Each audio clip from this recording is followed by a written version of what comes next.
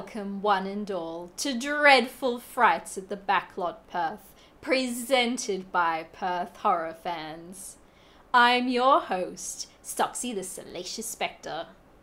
We begin tonight by acknowledging the traditional owners of the land on which we meet today, the Whadjuk people of the Noongar Nation, and pay our respects to their elders, past, present, and emerging leaders.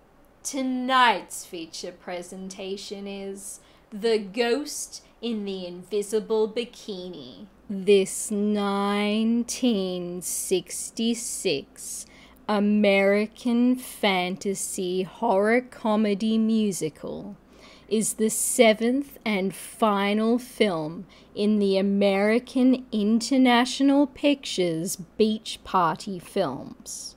Originally titled Pajama Party in a Haunted House, the film was first announced in January of 1965, but the title was soon changed to The Girl in the Glass Bikini during development, and was even promoted under that name during the end credits of 1965's Dr. Goldfoot and the Bikini Machine, which was a spy spoof loosely affiliated with the Beach Party franchise.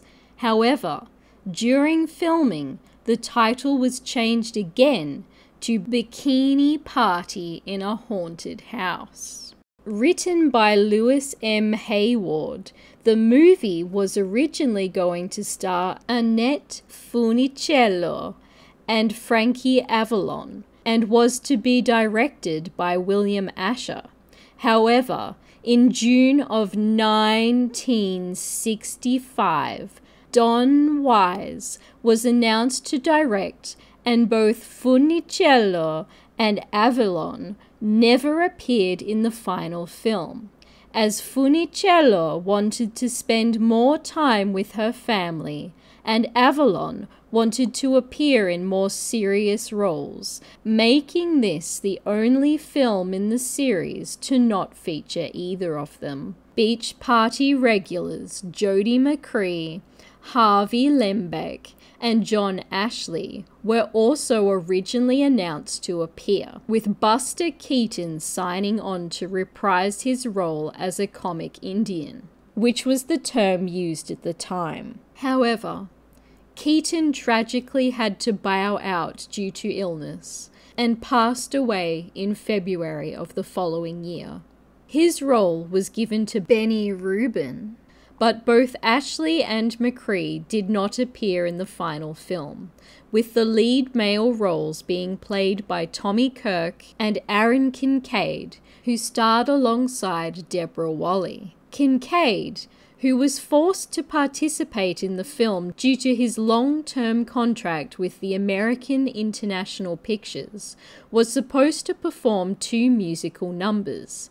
However, these scenes were dropped. Ever the Recyclers, the American International Pictures used one of Eric Von Zipper's stunt scenes in the 1976 film The Born Losers, which was the first in the Billy Jack film series, and some footage of this film also appeared in the 2010 documentary American Grindhouse. When the original cut was finalized, James H. Nicholson and Samuel Z. Arkoff of the American International Pictures were not happy with what they saw, and ordered reshoots several weeks after the completion of principal photography, including the addition of a whole new plot which added Boris Karloff and Susan Hart to the cast, and the film was finally retitled yet again to The Ghost in the Invisible Bikini. Hart shot her scenes for 2 weeks on her own, wearing a blonde wig and a black velvet bathing suit shot against a black velvet backdrop. Then for 1 additional week with Karloff, whose scenes were all filmed in a one-room mausoleum set on a separate soundstage, who is clearly standing in a bottomless coffin rather than sitting up in it, which was a necessity as he was suffering terribly from chronic back problems with one of his legs in a brace. Neither Hart or Karloff worked with any members of the original cast, as their scenes were directed and edited into the existing footage by Ronald "Ronnie" Sinclair. The music was composed by Les Baxter and Albert Harris, with Al Sims acting as musical supervisor, and the songs were written by Guy Hemrick and Jerry Steiner. The film also boasts appearances by the likes of Nancy Sinatra, Quinn O'Hara, the Bobby Fuller Four, Claudia Martin, Patsy Keller, Basil Rathbone, Piccola Pupa in her debut role, and was reported to be Francis X. Bushman's 435th film.